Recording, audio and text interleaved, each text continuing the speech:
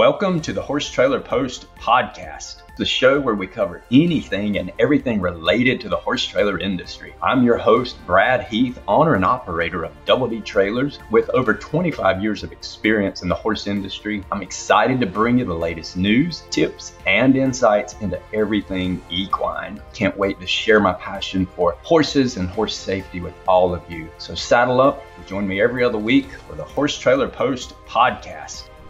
All right, guys. So thanks for joining us on the podcast today. We have Jamie. She's the owner of Hay Bales and Barbells, which provides fitness programs and educational resources for equestrian athletes.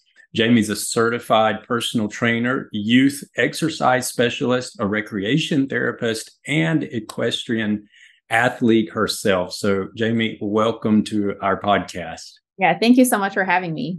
We'll start out. Can you tell us a little bit about yourself? What inspired you to merge your two worlds of equine and fitness? Yeah, so I started my company about 3 years ago. It was obviously COVID. And so I used to work as a recreation therapist, an equine assisted recreation therapist.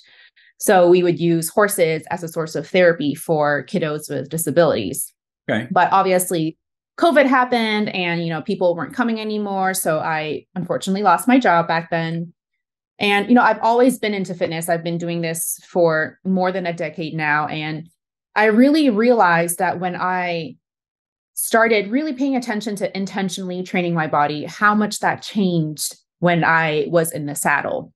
So there was a period of time where I took a long break from riding, obviously college and everything, we just don't have the money or the resources to keep riding. But when I got back on the horse, I was like, why do I feel like I'm a better rider, even though I've stopped riding for a little bit? Right. And then I thought back, I was like, you know what? I think it's because I started training my body. I started fitness training. I started lifting weights. I started doing more cardio and stuff like that. So, 3 years ago, I was like, I think that this is a space that our equestrian world is lacking. People not really realizing that they are athletes and they need to cross train out of the saddle. So this just was a passion project. I just decided to, what have I got to lose? Right. So I just, went ahead and created my company, and yeah, it's been a journey. It's been awesome. The best thing about, the 3 years so far is just meeting all the equestrians from all over the world, like that, building a community and educating people about how important fitness training has been really the highlight of the past 3 years. Okay. Great information. So what's some common challenges that you've noticed equestrians face when it comes to their riding and fitness level? And then how do you address those challenges? Well, especially, in the last probably last 5 years, the emergence of the phones, TikTok, Instagram, everyone's working from home. Everyone's always on their computer. We see a lot of postural issues with a lot of riders, not just when they're on the horse, but also when they're, just living their daily lives. A lot of people don't realize that they're really, hunched forward a lot of the times. They have what we call a forward head posture. And this is all due to, being on our phones all the time, being on our tablets. So if I've realized that, especially with the youth too, I've realized that postural issues has been one of the bigger issues that I've seen with equestrians. No matter what discipline you ride, you need to have an upright posture. You need to have your shoulders rolled back. You need to have a strong and stable core or midline. So that's one of the things that I've really, really noticed. And a lot of people aren't really aware of their bodies until they feel some sort of pain. But, we want to nip that in the bud, and we want to help clients strengthen their bodies before before it gets to that point. So I focus a lot on corrective exercises to help their upper body posture. I focus a lot on midline control or core control. So everything from your neck down to your pelvis is your core, is your trunk. And a lot of people don't realize that, all your power comes from your core. Your posture comes from your core. Your lower body strength comes from your core. Your upper body posture also comes from your core. So in my programs and my training, I focus a lot on that. It helps if we don't press the mute button. So you work with a lot of different age groups, right? Youth rider, older equestrian. So how do you, what's your approach on training programs for those different age groups, considering the unique fitness requirements? So for a lot of the older riders, I will implement a lot of more low impact programs. So things that, exercises that don't require a lot of jumping. So, to protect their knees. So I have not released my youth program yet, but it's in the works. And that program, because I've worked with youth for a lot of years and I understand how their attention span is like this. Right. I'm sure as you have a toddler, their attention span is so short.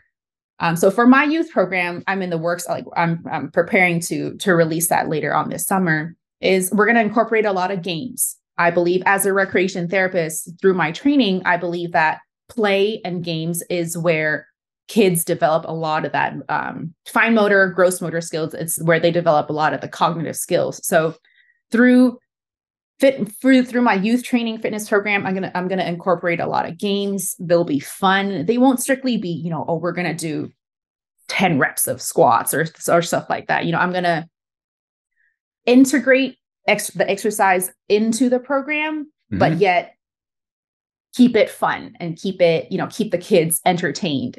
So, that's kind of the difference between training different types of client groups. For the adult amateurs, one thing that I've noticed a lot is that a lot of them lack a lot of cardio fitness, a lot of cardiovascular endurance.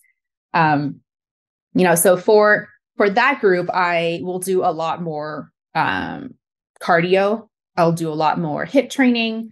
But yeah, so there's definitely a different approach to training different age groups. I like the idea of the games. That's pretty cool. Yeah.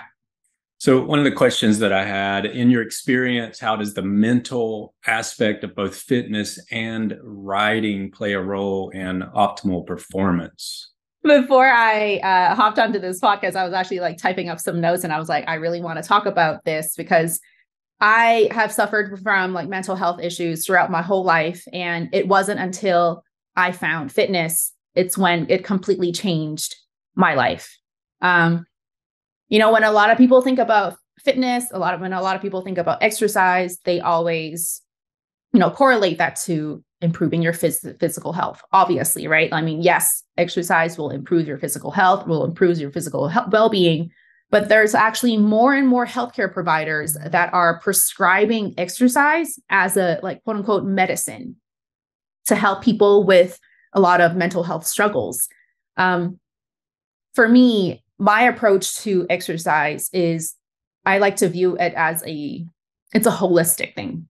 So we're not only are we improving our physical wellness, but we're using exercise to improve our mental wellness and our mental health too. And, riding, I always say, is as physical as it is mental. If you've got a mental block, no matter how strong you are, no matter how talented or skilled you are, you won't be able to perform at your highest level. But then here's where, exercise comes to play. It helps when we're working out, when we're lifting, when we're running, it increases our endorphins. It makes us feel good. It makes us feel good on the inside. And that's what really helps you in the saddle. So my training approach is very holistic, and it's very much, we're focusing on our physical health, but we're also paying a lot of attention to our mental health too. Yeah, I'm with you. I mean, I have my own issues that I struggle with. And, if I don't exercise 3, 4 times, 5 times a week, I'm in the gym almost daily. I don't like it. I'm like, I got to go back to the gym and I've got to go work out. So it really helps me, function through the day.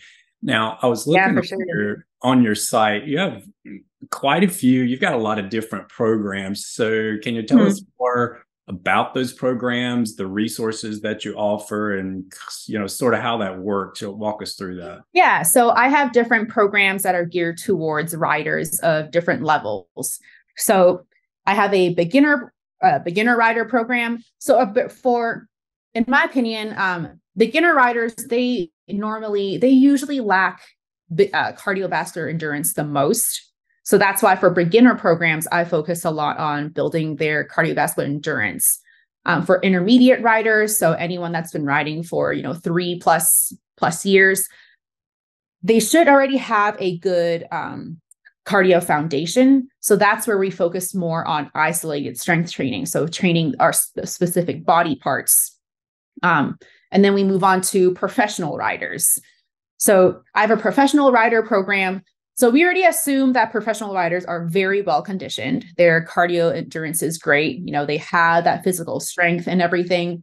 So for professional riders, I focus more on recovery. We focus more on mobility work, and we focus more on stretching, to prevent injuries from happening from them riding, so many different horses a day.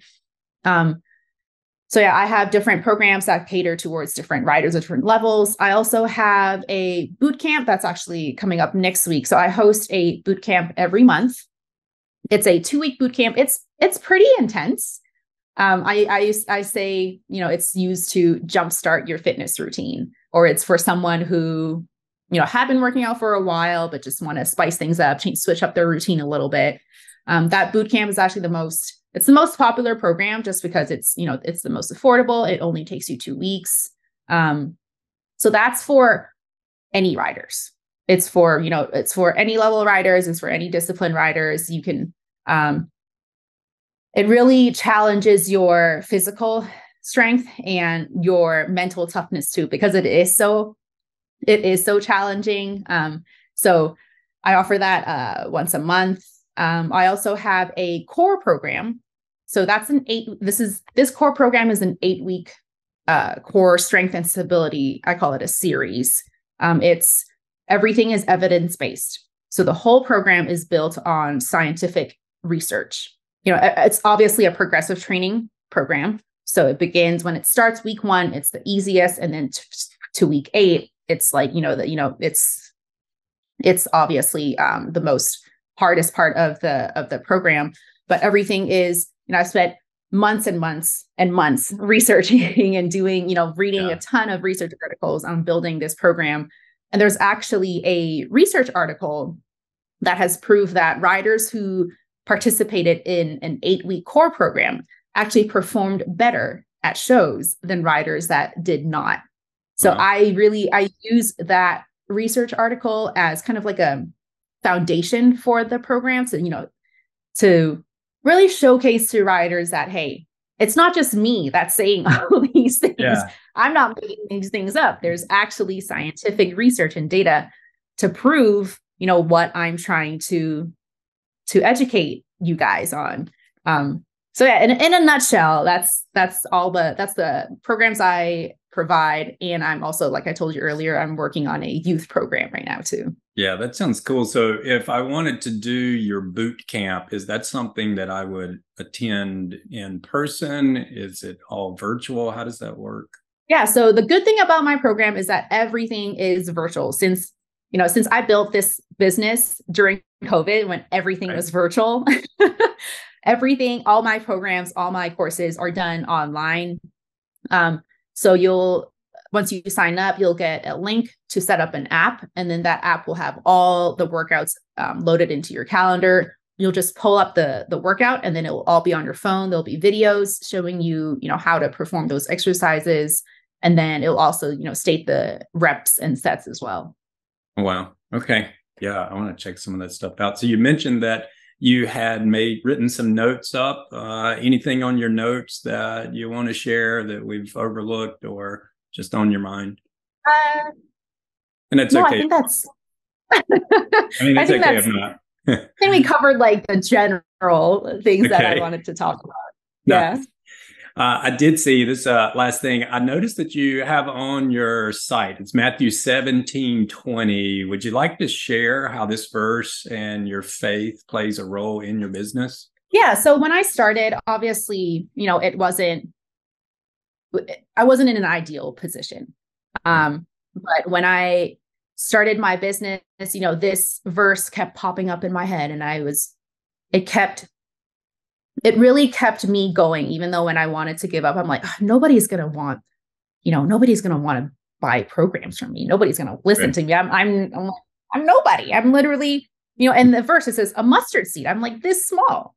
Right. But it's because of this verse, I kept my faith, and I'm like, you know what? I can move mountains.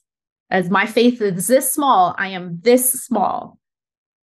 But, I know that God's got me, and I know that, all I need to do is keep believing in him and keep my faith in him. And, even though I'm such a small part of this world, I will be able to move mountains. So yeah, it was definitely the verse that really propelled me to keep, move me forward to making my business. And, having it become what it is today, it's really a blessing. And I say this all the time. Like, I don't take any of this for granted at all. Like the fact that I have like 50 something thousand people that want to like consume my content, it's absolutely, it's unbelievable to me. So yeah, definitely that verse and my faith has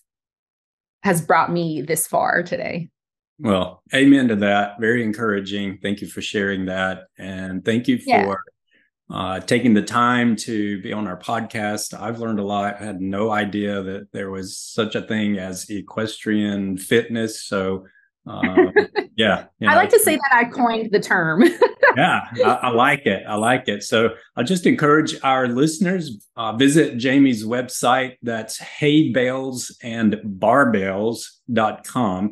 And again, hay bales with an S, the letter or the word and, A-N-D, barbells.com. So check her out and sign up for one of the courses and the classes. And hey, I think everyone will be glad they did. Thanks so much, Jamie. Thank you so much for having me.